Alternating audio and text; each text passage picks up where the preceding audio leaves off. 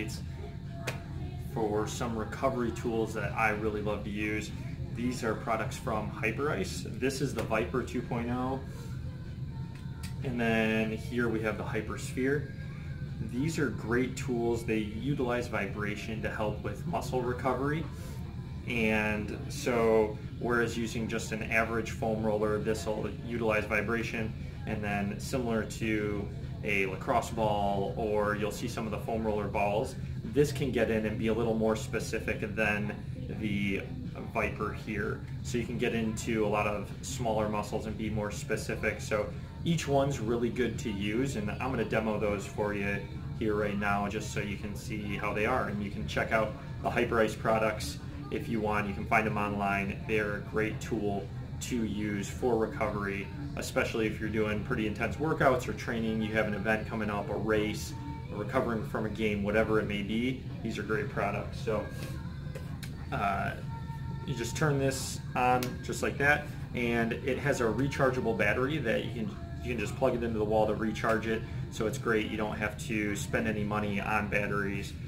It's got the button over here. It's got 3 levels, so it gets pretty intense. The first level, it's not too bad, and then the second level is a pretty moderate amount of vibration. Then the third level, that's pretty intense right there, level of vibration. So it's really whatever you're comfortable with using. But if you've never used a foam roller before, I'll show you just a couple techniques. So if you're working on your back, I'm just going to turn it to level 2. I like level 2. That's a pretty good amount for me. Some people typically just start off at level 1, and we're going to put it just down like this on the low back. I'm going to put my hands behind my head to protect my neck, and all you're going to do is roll up and down using your legs to move you. So you can just go up and down like that,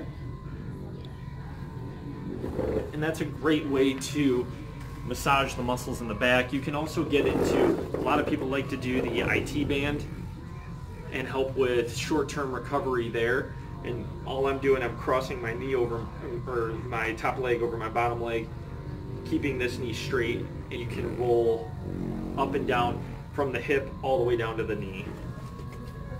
So that's the Vyper. Next is the Hypersphere here, and just turn it on. Again, this one has 3 levels as well, and there's level 1, level 2, and level 3. And as you can see, I mean, level 3, that thing's moving pretty good, vibrating across the floor. So that's a lot of vibration, and again, it's what you can tolerate. It's all personal preference. So I'm just going to turn it to level 2 again, and I'll roll out, you know, my calves. This is great to get in on the calves with. You just put it under just like that, and you can go up and down. You can rotate the leg. You can get into some pretty specific areas. You can get into the head of the gastroc where I'm at right now.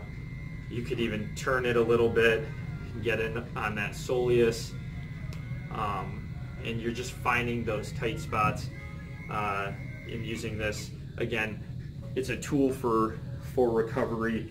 Make sure you utilize some stretching as well, but I really recommend this for a lot of my high-level athletes and people training for events, you know, marathons. They have a big sporting event coming up, whatever it may be.